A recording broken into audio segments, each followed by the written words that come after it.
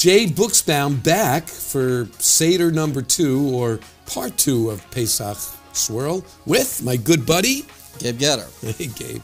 Welcome back. So we still have a bunch of questions we haven't answered yet. We can't answer all of them, but let's get a few. Let's get a few. What's Absolutely. the first one? So next we have Rachel from Atlanta. Okay. I've heard people are using sparkling wines for Kiddush and the Seder. Why would that make sense? And do you have any specific suggestions? Okay. So go ahead. We discussed this on our Purim episode, if I recall correctly. We have the Herzog Méthode Champenoise. Here, this is the Freshenet Cava. But what do these two wines have in common besides being sparkling? They're both made in the traditional method. That's right. That's right. So they're both going under secondary fermentation in the bulb. Both of them are mevushal. So if you need mevushal wine for your Seder or for any of your meals over Pesach, these are excellent choices. It also makes the Yetziat Mitzrayim kind of celebratory. I guess so. Yeah. But I would suggest, and I want to be clear on this, you defer to your rabbinic authority, because these are both white wines. And there is an opinion that the wine that you should be drinking is the wine that you enjoy most, even if it's not red.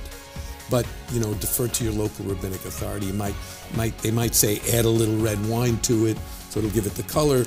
But again, we're not rabbis, so defer to your rabbinic authority.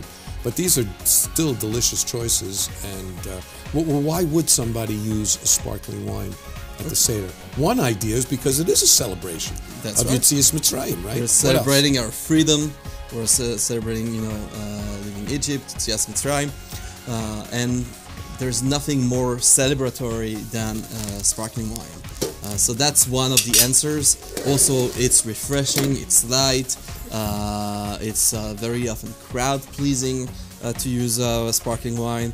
So those are just some of the many reasons to use sparkling wine. And I personally use very often throughout the year sparkling wine for Kiddush. And what I also noticed on the Freshenet, for example, is that it's 12% alcohol, which is about 10%, 15%, 20% lower than some richer, heavier reds and other whites. That's true. So this is, of course, full alcohol, about 13%. But you're right; all those other reasons are good reasons. Okay, what's the next question? Okay. So we have Yoni from LA. LA. So he says, I'm going to Mexico, but, I know people are going to Dubai, and they're going, out of the country. So what wine is available there, because I don't want to schlep? Very good question. Excellent question. And, I have friends that are doing this too, and they ask this all the time. What should I take in my suitcase? Well, I was in Dubai after the Abraham Accords, and when they first opened up. And you can get, let's show them, I actually pulled them. You can get the Rothschild wine, you can get Bartonura, you can get Baron Herzog, and there are several French wines. The distributor, by the way, in Dubai happens to be called MMI, but in Mexico there are 3 or 4 different distributors that have the complete line of kosher wines. Baron Herzog, Barkan, Shiloh, Binyamina, Bartonura. So they're readily available. They don't have to in pre-order. Mexico, you don't have to schlep anything with you. In Dubai, you also don't have to schlep anything with you, as long as you are okay with more limited selection. And when I say limited selection, you're still talking about 30, 40, 50 different varieties. So don't worry, most places in the world, you can get kosher wine. Yeah, and those are excellent choices that you are showing us, Jay, because you have, for people who like the Blue Ball, the Moscato, something sweet and light and simple, and for those who like the heavier, more sophisticated, more complex dry red wines, the Baron Rothschild Omedoc is a great example. There's even the Bartonura, for example, is readily available in most Caribbean islands. Okay, and I also suggest, if you have any questions, I specifically spoke about Dubai and Mexico, but if you have any questions of where you're going, and it's a far-off place, call the local Jewish community. they will tell you what's available readily. So there's a great question, and hopefully we gave you some great insights on your travel plans for this Pesach. What's the last question, or I think we have time for one more question. So what is that last question? One or two more. One or two more, okay. It has to be 4 questions. It's a Pesach episode. All right. That's right. So we have Suri from Lawrence, New York, the 5 towns. Which wine would be good to satisfy a wide variety of people and tastes? Okay. So you actually chose 2 wines. One is off dry, and the other is completely dry, correct? That's right. Okay. They're both and whites. but they're both very, satisfying to a wide variety of tastes, and they're both whites. So again, check with your local rabbi, or just use them for Yontif meals if you have any. Exactly. If they want you to use only reds. We always hear questions, which wines for the Seder and all that. Don't forget that Pesach is 8 days or 7 days if you're in Eretz Israel. Don't stop drinking wine just because the Seders are over. Exactly. Right? There's a lot of Yom Tov meals. There's Chol HaMoed. Those are also very celebratory days. And most people are on vacation or taking vacation. In hot places like Dubai, Mexico. Ooh, back to the chilled sparkling wines. Let's go. California. Yeah. So, you want something that's refreshing, that's great for the warm weather. So you have the Barkan Reserve Gewürztraminer. It's a semi-dry white wine. It's delicious. It's got those notes of tropical fruit, peach and lychee. There's a perfume aroma of like rose. It's really wonderful. That's another big crowd pleaser. And then we have the Rima Perez Sauvignon Blanc. Oh, goodness. I tasted this. I'm crazy about the Goose Bay Sauvignon Blanc because it's lively and fresh and kind of a lemony sweetness to it, even though it's not sweet, but it's got that fresh, lively, lemony sweetness to it. This Rima Pear is right up there. In fact, I don't know, it's good competition to the Goose Bay. It's great competition. And it's from Rothschild. Go ahead, describe it, because I was just blown away by it. So, you've heard of the Rothschild. We just talked about the Haut Médoc from the Rothschild family.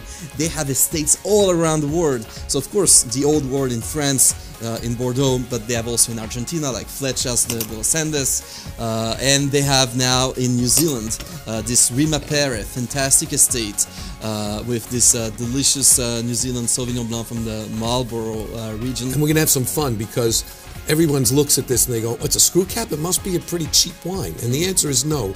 Every Sauvignon Blanc from New Zealand, I believe, is the rule, must come in a screw cap. That's right. But I have a fun way, Why? everybody, because I think it's the law. I think it's the law there, because they want to make it more, eco-friendly. So these are much more recyclable. Oh, I thought they were making it more accessible. And it is more accessible, but I have a lot of fun. Just pulling the cork. When you pull that cork, you hear that pop. So there's no fun, right, in a screw cap? But watch, this is fun. Instead of holding the cap, hold the bottle and hold the bottom of the cap and turn the bottle. Nice. And you never touch the cap, and yet the cap is now released. Isn't that cute? And I teach this to people in restaurants all the time. I made my Bori Piraguthan already, but I want you to taste this. And yes, there's a little ullage left. And there's an example of how you can still get a touch of red out of your wine. Make yourself a blush, rosé, by leaving just a little drop of red wine in the glass. Oh man, you open it and it fills the room with white grapefruit. Delicious. Right? Amazing aroma. And I get all sorts of, nerdy notes, like freshly cut grass, and all that stuff that wine geeks like you and me often find and talk about the way we describe wine. Excuse me? But you were referencing gardening. I'm on board now. So it's really delicious. It's a 21, which means that, remember, it's a southern hemisphere. So they harvest their wines in January. April, yeah. Oh, March, April? March, April, yeah. Okay, March, April. So it's not even a year old, right? It's really quite delicious. It's actually, right, it's just about a year old. It's quite delicious. Gabe, this is a lot of fun. Oh, we have one more question, don't we? 4 questions. So you guys have We had have too 3 much to questions. drink. We got to do a 4th question. What's the 4th Exactly. question? Let's drink more.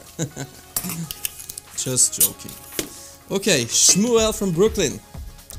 What other alcohol can be kosher for Passover? Okay, so alcohol in general. It's sometimes a little tricky, perhaps even frustrating for some people, you know, who love their whiskey, for example. I mean, frustrating. Not frustrating. Frustrating. He got it. Third try. Third try. You know, it's the same thing in Hebrew. You know, where do you put the Milra, emphasis? milra, Yeah, whatever. exactly. Milra, milra. So there are spirits that are kosher for Passover. They are not grain based. So we have, slivovitz, very traditional, yet delicious. Plum brandy. Plum brandy, right. Arak from Israel. The elite From Arak. anise, right? Mm-hmm. Okay. And Louis Royer. So this is the XO, the top of the line. It's cognac. So that's grape distillate. It's basically it's wine that's made into brandy. That's this. There's distillation on wine, and that's how you obtain brandy. Yet the bracha, the blessing on this is shehakol, because it's not wine, even though it's made originally from wine, and it's got that rich flavor, a little bit of perceived sweetness. It's not sweet, and usually, you know, if you're a whiskey drinker, you can and you should enjoy cognac, not just on Pesach, year round. And actually, unlike some other whiskeys, this is drunk warm. Most people put in a snifter and they kind of hold it.